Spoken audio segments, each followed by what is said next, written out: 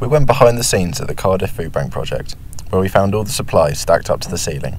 The charity has been picked to be in partnership with Net Mums, a campaign that will run in the lead up to Red Nose Day.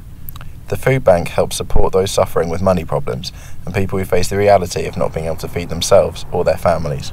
Sometimes we'll get a little child come up to us.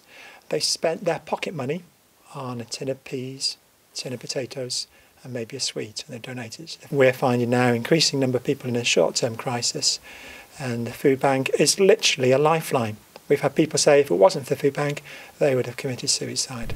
Food is donated by supermarkets, schools and churches in the local area. It is then sent to warehouses, like this one in Ely. Volunteers from all sorts of backgrounds get involved and help out. If we were to come first, and it's obviously something I think about a little bit, but I try not to think too much, then £80,000 would be an excellent deposit towards a larger warehouse.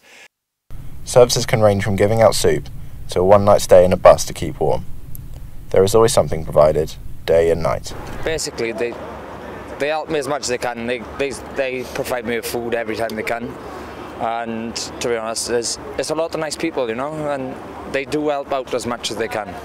The voting begins on Monday and will determine whether Cardiff will win the most votes and grab the cash prize of £80,000. Owen Shepherd, Atrium News, Ely.